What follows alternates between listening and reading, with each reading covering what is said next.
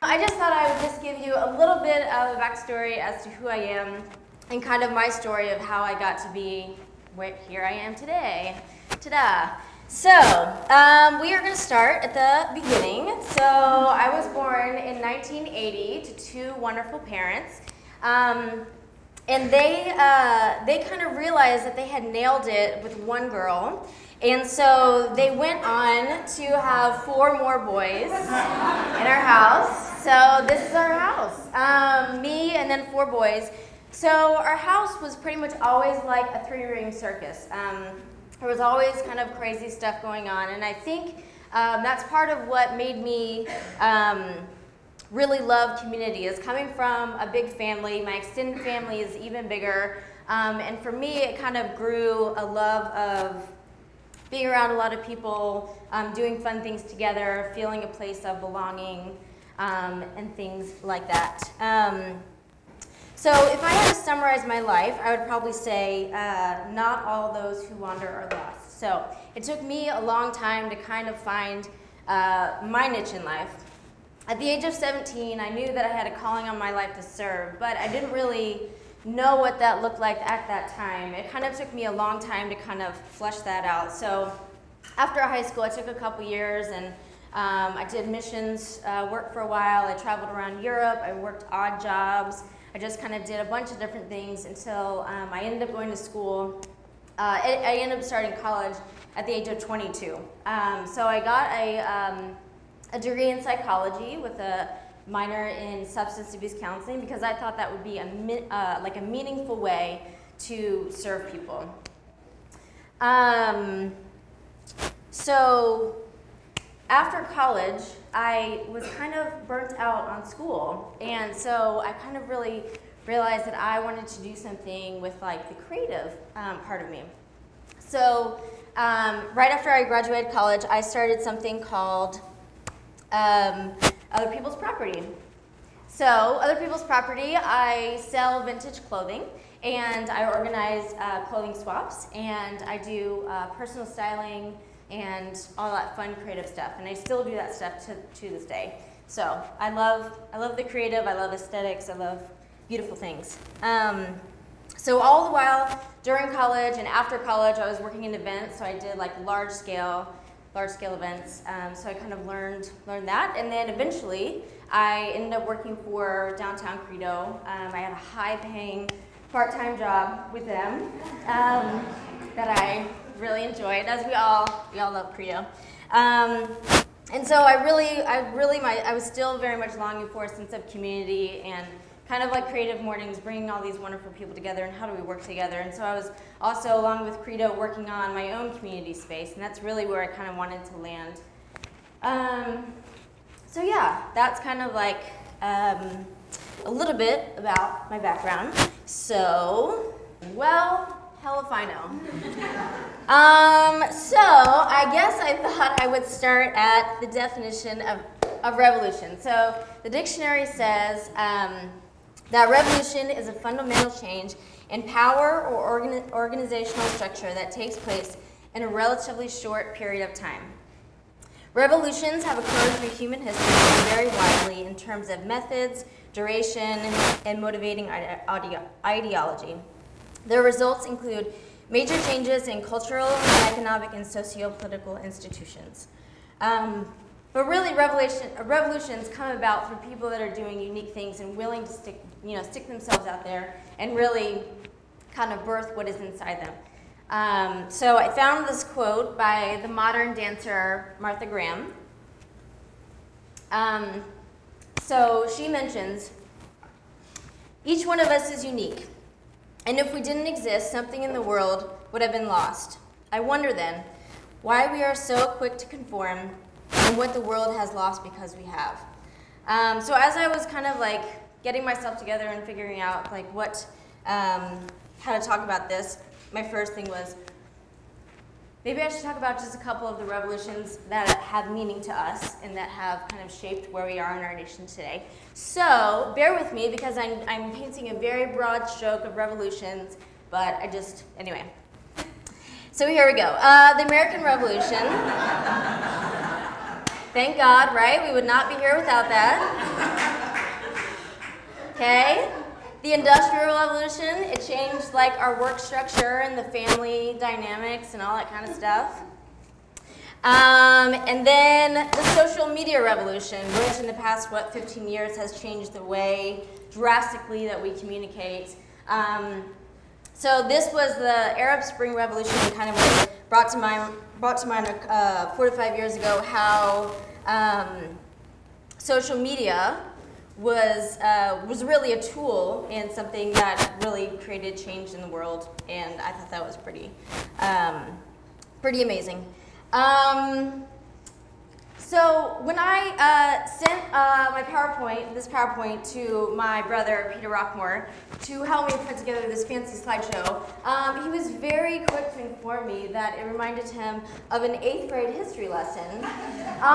So I'd just like to publicly thank him right now for his vote of confidence in my talk today.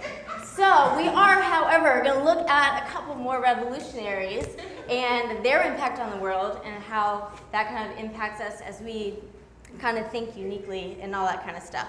So what I find interesting about revolutionaries is that they are bringing to light something that people didn't want necessarily or think that they needed yet. But without these things, like no major change would have happened. Like this guy, Galileo.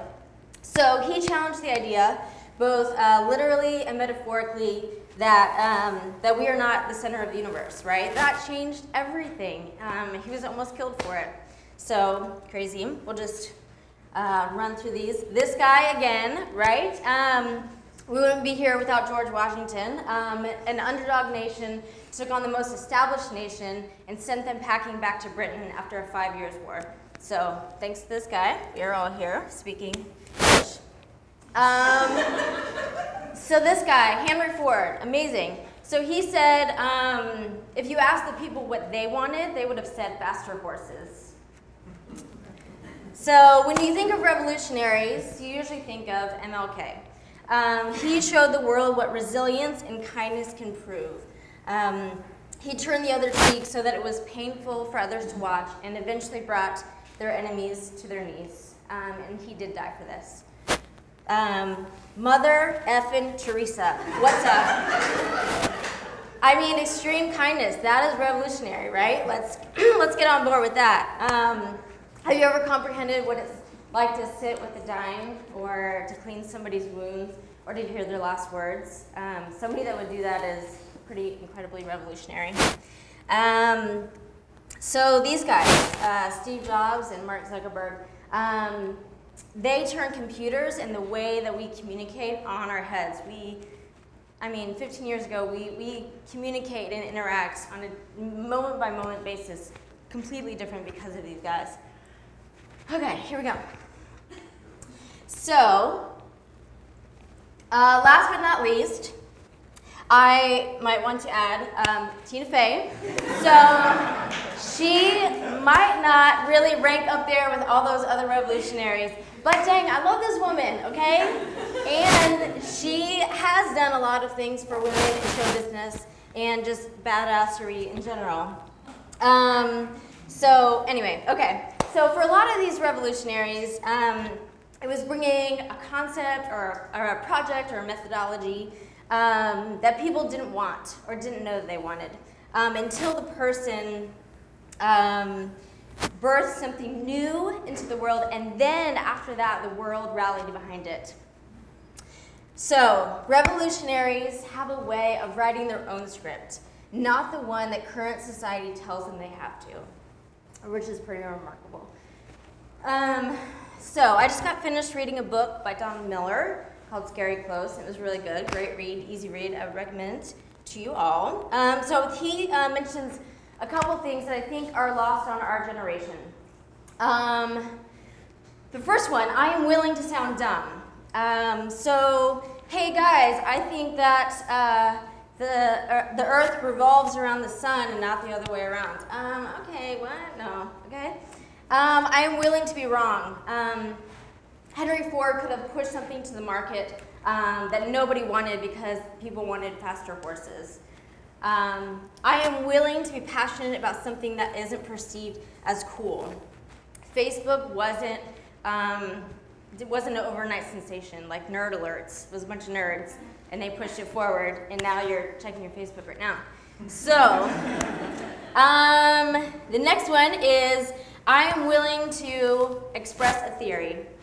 So, I have a theory or a dream that all people can coexist peacefully, right? That's pretty revolutionary. And the last one, I am willing to admit I am afraid.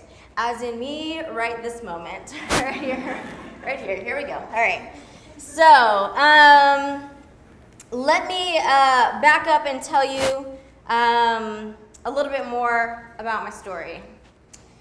So, back in 2013, I was working towards this community space that I wanted to bring about, and that I'm still working on to this day, but it was taking very, very long time in coming. So I said, screw it. I told Credo where they could find me, and they said, bye, Felicia. So I emptied my savings account, and I went to Australia and New Zealand for 3 months. And I loved it. It took a little while for me to kind of like not be working all the time, because that's kind of my MO in life all the time, and I hadn't had a vacation in a long time. So I loved it. I could do whatever I want. I could sleep in, I could read a book, I could watch a movie, I could go explore the city, I could go eat.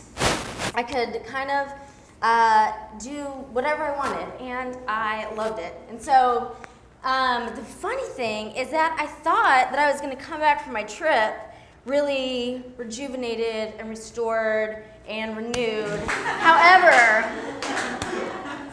coming back from my trip had me like really depressed and kind of angry, and I had kind of hoped there would be some forward motion with this community space that I was working on when I came home. Nothing had moved 1 inch. I had spent all of my dollars on travel and adventure, and I had left my high-paying job at Credo, so I came back from my trip, and I was totally broke, and my dream of this community space was going nowhere fast, and I just didn't know what my next steps were, and so I was like, oh, cool. I really didn't know what kind of direction to move in. So a little while after I got home, a friend of mine posed some questions to me, and he said, what brings you life, and what brings you joy, and what are you not doing that you should be doing? So I thought on that for a little while, and I had always joked if I could throw dinner parties for a living, that is what I would be doing. So I gave it a go. I thought to myself, so I love food primarily, and then I love people, and I would see people out a lot, but you make small talk and whatever, shoot the breeze, but I really felt like I don't really know people that well. I don't know their stories, I don't know where they're from, I don't really know that much about them. And on the other hand, I know some people really well, but I know some people that don't know each other. So I was like, okay, I had this idea. So I'll just throw everyone's name into like a hat, and each week I'll pull out 7 names to come and join me around my dinner table. This is not my dinner table, but you get the point. So, yeah. So, so I thought, I'll invite 7 people plus myself. I'll provide a couple of drinks. I'll provide a lot of really good food and a couple of questions to sit around the dinner table with. And so the dinner party project began, and that was our first kind of invitation. At this point, I started to get some responses from people, and I was like, oh my gosh, some people might show up to this, like, fabulous. I mean, I didn't even know if anybody was going to show up, so it was pretty awesome. I started in August 10th, 2014. That was our first dinner. And people started showing up and really enjoying it.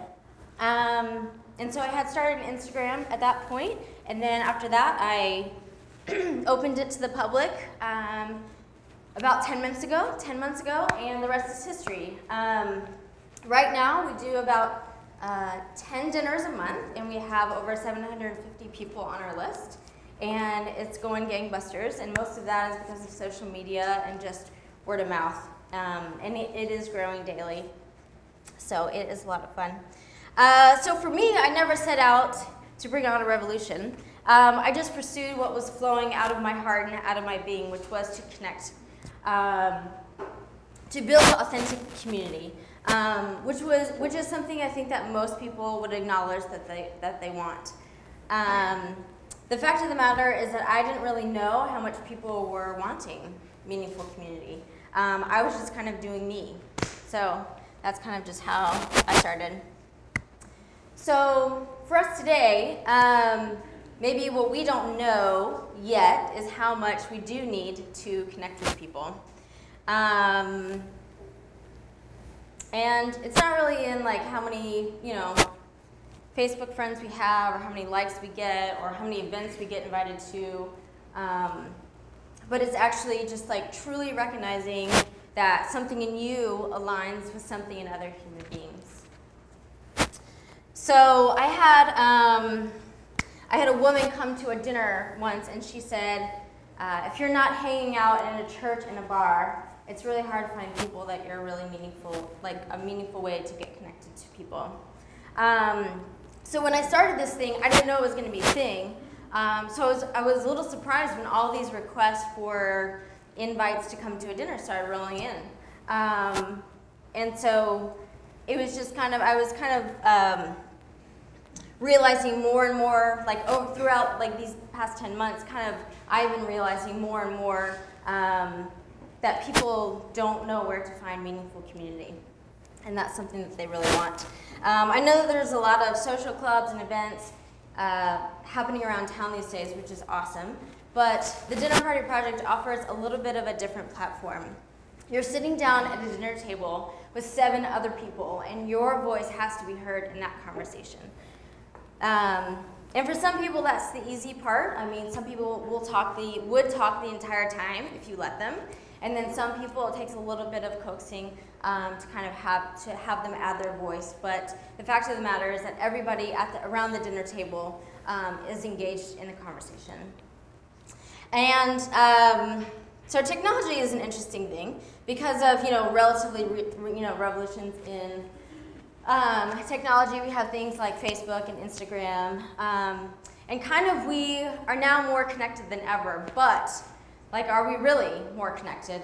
Just because you see stuff about people doesn't mean that you know them or that you're connected to them. Honestly, there's days that I'm flipping through Instagram and everyone is posting photos of their amazing vacations or their adorable newborns or whatever, and you have to fight discontentment. That's a true story for everybody. Because you're not in relationship with them, you're just seeing these surface things about them. So technology does have its place for sure. This past week, my friend Ben posted an article on social media about what might be the cure for addictions, and it might not be what you think. So in this article, it mentions the opposite of addiction is not sobriety. It's human connection. It talks about how rats, when in isolation, are given the opportunity to have water that's laced with heroin. When they're in isolation, they will return to that water over and over again until they eventually kill themselves. However, if you put a rat into a cage with other rats or a rat community, it will pretty much ignore the water with heroin because it's too busy with its friends. So, the subversive story here is face-to-face interaction. Bringing out the best in people, reminding others that we are not alone, seeking not always to be in our own tiny little friend groups, learning about the different things that are happening in our city. Sitting down with a diverse group of people leaves you a different person than when you came. So over 2.5 hours, a couple of drinks, 4 amazing courses, you would be amazed at the connections that happened in real life with real consequences. So, I'm not proposing that my little solution of dinner with strangers will turn the tide on heroin users. However, I do hope it will help people feel a little bit more known, a little bit more connected, and more adventurous in connecting with other human beings. So, come join me at a dinner sometime soon.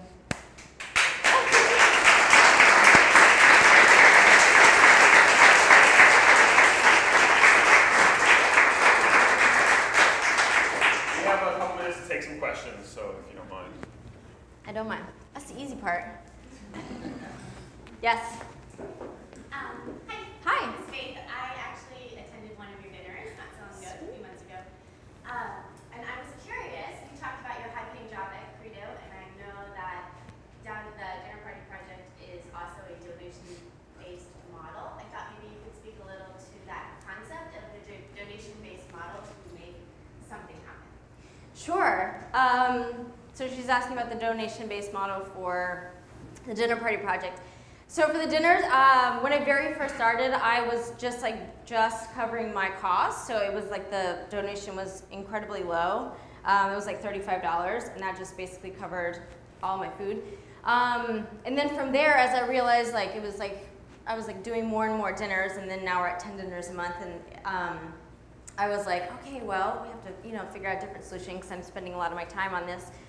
So I really wanted to have a range of not pricing anybody out from coming to a dinner. So obviously I have to cover my costs, which are not inexpensive because I'm buying expensive stuff, but not make it, not just giveaway seats, but just to allow starting at a lower point and then, having this range where people can give what they wanted to. If they have what you would normally spend out, eating out at a nice restaurant. But I wanted to allow people to have that option, to be able to give what they wanted, to be able to participate in it and not price people out of coming. So. How often do people connect outside of the dinner party? Pretty often. Yeah, after you come to a dinner, we give you the email addresses of everybody that came. So I do see a lot of times people continuing the conversation after they come to a dinner. I mean, there's people that have gotten jobs out of this. There's people that have gotten really great friends, a lot of connections. I mean, you will start to see a little bit more people around town that you've met at a dinner. So, yes? Do people use their phones at a dinner? They do, to take photos, right? Because that's part of the experience. So, yeah, we discourage people from, calling their girlfriend or checking Facebook, and usually that actually doesn't happen. So we encourage people, if they want to take photos and post them on Yelp or post them on other social media sites, we love that stuff. But it's kind of nice that people kind of leave their phones for a couple of hours and they're not really engaged in that. So, sorry I'm late. Is the selection still random? It is, yep, it's still random. So. You mentioned people kind of take the whole time talking themselves. Do you do any type of monitoring of that to kind of make sure it doesn't get out of hand, or does that happen much? Yeah, absolutely. It does happen sometimes. Some people like to talk a lot. So yes, there is a host at every dinner. So there's one host and then 7 random guests. And so that host kind of really makes sure that every voice is heard around the table. So sometimes you have to kind of navigate it to somebody else or something like that. So one person doesn't dominate the whole conversation.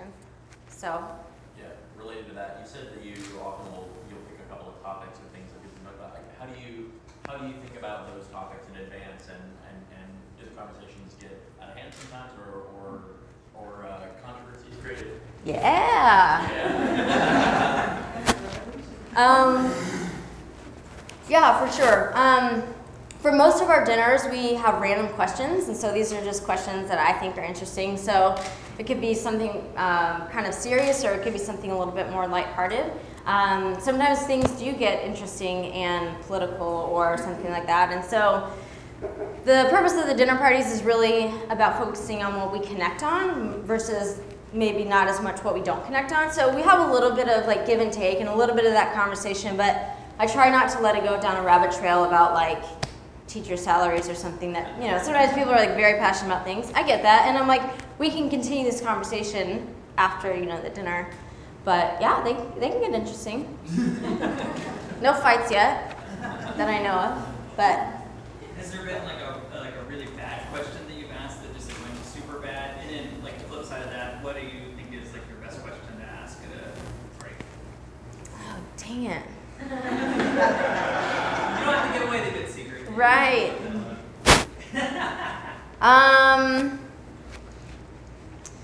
So has there been a bad question that I've asked? Gosh, I think that there was one that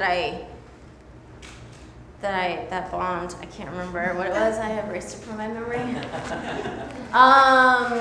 One of my favorite questions is, if you could enable one thing into law, what would it be? That's always a good one. What do you think is revolutionary about what you've done? I think the face-to-face interactions of sitting down with strangers and just being a little bit vulnerable and sharing about your story. Yeah. Do you change the design aesthetic each meal, or do you have like a standard layout that you use for the meals? A design aesthetic? Do I change it? I often change it for most of the dinners. Like we do, like fresh flowers every week, and so sometimes we do change it up. So, yeah, that's the fun part. What are some like the major challenges that you might have had starting this, and what are some of the things that you have to sort of revamp and take a second look at, when you first started it? Sure. When I started, I didn't realize like how rapidly it would grow. So logistical things like just like spreadsheets and how we intake the donations and how, right now, so much of it is manual of how we communicate with all these people that we communicate on a weekly basis. So just really boring logistical stuff of how we manage information and how we communicate well and timely with people. Whoop, I lost one of my mics. It's all right. One's good enough. Go. So what are kind of your dreams or hopes for the future with this? Like, where would you like to see it go? Sure. For Orlando, it's really growing, and that's really fun. We're doing some fun projects. We're doing, next month, we're doing a fundraiser for the Audubon Park Garden District. So we also once a month do a themed dinner around a topic or a theme, and so those people are not random. They are around a certain subject. So we've done like fashion and food blogging and social enterprise, and this one's going to be a French theme, so it's on Bastille Day, which will be kind of fun. So really, for Orlando, being able to explore different topics and really gather those people within those industries and have them connected and say like, hey, here's what, like I work in film, you work in film, like I just want to know what you're up to, or let's support each other, or just know what's happening. For the bigger picture with the dinner parties, honestly, we've gotten requests from other cities, and so right now I'm just working towards being able to figure out how I can expand to other cities and do this. We did one in Nashville a couple weeks ago, and I think I might do another one in the fall, so that might be like the next city for the dinner parties, but we'll see how it goes, where it goes. Take one more question. As a host, have you gained any sort of insights into the interaction with your guests that you didn't have before starting this? I don't think it's drastically changed, but I'm always learning. I'm always learning kind of, how to read people, how to direct things, how to let things, how to let the conversation go, kind of sometimes when to cut it off, and just how to make the night flow as seamlessly as possible and engage everybody in the night. So, I've definitely learned a lot. That is for sure. One last one. Okay, Kelly. Can you tell us how you can participate in a dinner party? How do we get on the list? Yeah, for sure. So if you'd like to join us, you sign up at our website, which is thedinnerpartyproject.co. And if you go to the website, there's just a sign up tab. So basically, once you sign up, your name is entered into the lottery. And then at random, we pull out those names, and then you get invited to a dinner. So that's the But if name. you've already gone to one, can you go to another? Yes.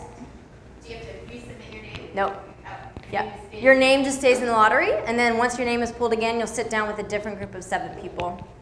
So no 2 dinners are the same, which is a lot of fun. So.